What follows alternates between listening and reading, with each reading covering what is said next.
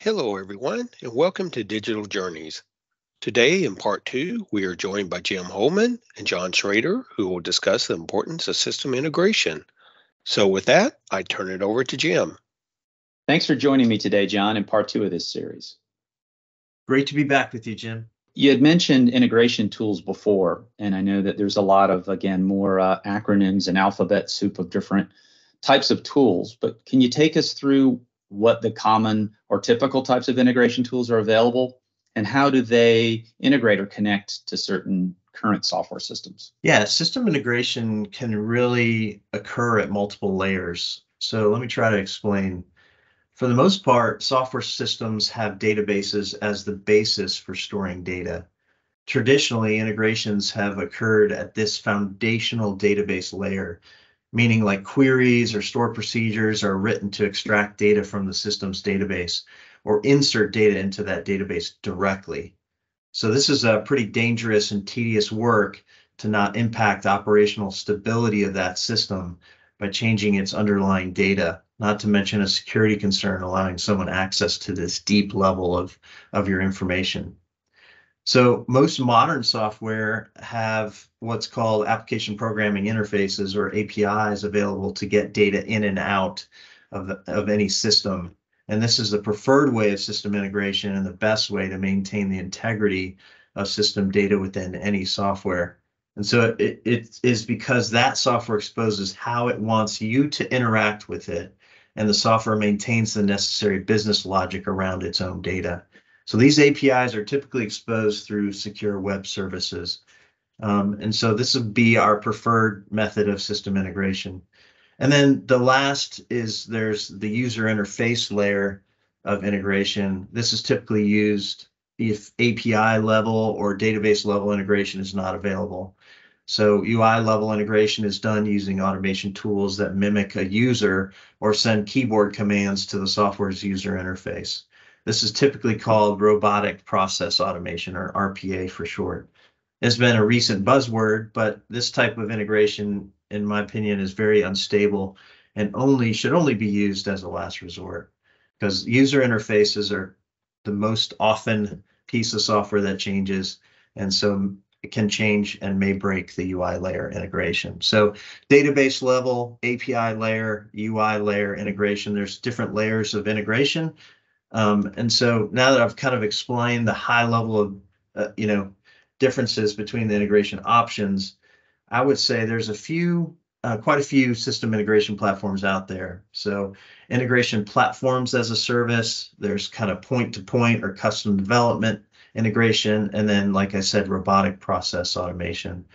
So Jim, I know you and I have done a lot of work in the integration platform as a service area, and some of the platforms that we've used and use internally are things like WorkAuto or MuleSoft, some of the other platforms as a service. But these platforms as a service are subscription-based, cloud-based, API-focused, platforms in and of themselves, and really have key areas that can really benefit any organization. One would be out-of-the-box connectors. A lot of these integration platform as a service tools come out of the box with a lot of connectors to a lot of industry standard, practices or industry standard softwares. And then they can also transform data and eliminate any duplicates. So part of the extract, transform, and load, they can actually do data transformation between the two different systems. And platforms allow for citizen development for the data mapping. So, you don't have to have an advanced PhD programming degree to do some of the data mapping using these platforms. And then some of the tools like WorkAuto allows for replays of different integrations and processes. So just neat to be able to support it and replay a certain transaction that may have failed. Secondly is point-to-point, so kind of custom developed API and database approaches. So direct integration into database or, kind of point-to-point. The problem with point-to-point integration is that you have a different solution for each integration, and you don't have a common language used across the different systems. And so also don't recommend database layer integration just because it's risky and be a security breach. And then obviously a robotic process automation is, as I mentioned, kind of last resort, the UI layer integration. Right. I've had my own in my career direct database integrations that have just gone wrong so badly. Not only that, something unpredictable, but how vulnerable they get for system upgrades and things that you're not expecting that cause those integrations to misbehave, and not realizing the extent of the damage that integrations can cause. Yeah, I've had experience in a previous life where we did some database changes and it rendered the entire ERP platform unusable. It crashed, the sales process within the ERP platform. So database layer integration is not recommended for reasons like that.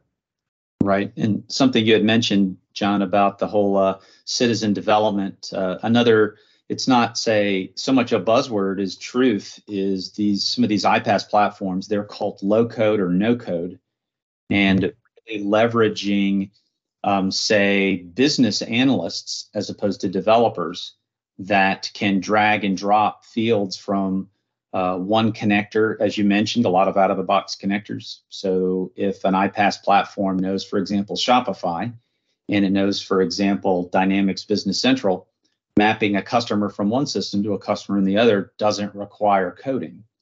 It only requires, say, coding or some light scripting if, for example, you want to put a C on the front of the customer in Business Central from what comes over from Shopify. So there's some great opportunities to take it down a notch and be less dependent on the IT nerds like you and I are. So that's right. Thank you for your time today, John. In part 3, we will look at other important areas of system integration. Thank you, Jim and John, for the discussion today. We appreciate your insights on system integration. As always, feel free to like and share this podcast. Stay tuned for part 3 of this series.